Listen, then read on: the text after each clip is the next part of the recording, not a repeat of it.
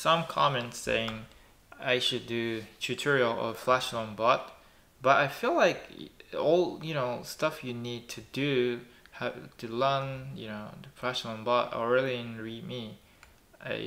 Yeah, already on this one. So I feel like I don't have to, and yeah. So and also a lot of people don't really know that this bot is not profitable. It's not going to.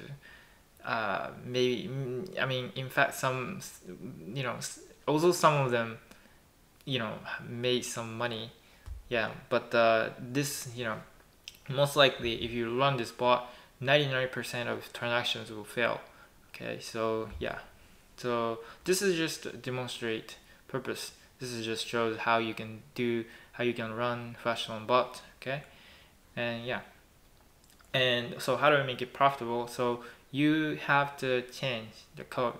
So you have to know the I mean, if you change some a little bit, you can make it a profitable one, I think.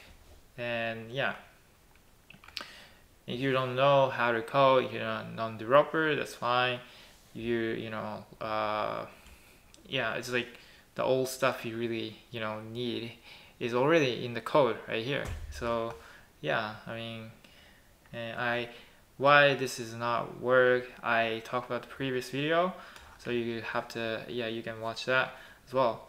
And yeah, I mean, so I don't have to do like tutorial thing. Is it really just the same command? Like, yeah, you run, then you can you get to run this bot. Okay, and yeah, so I feel like I don't have to anyway. And yeah,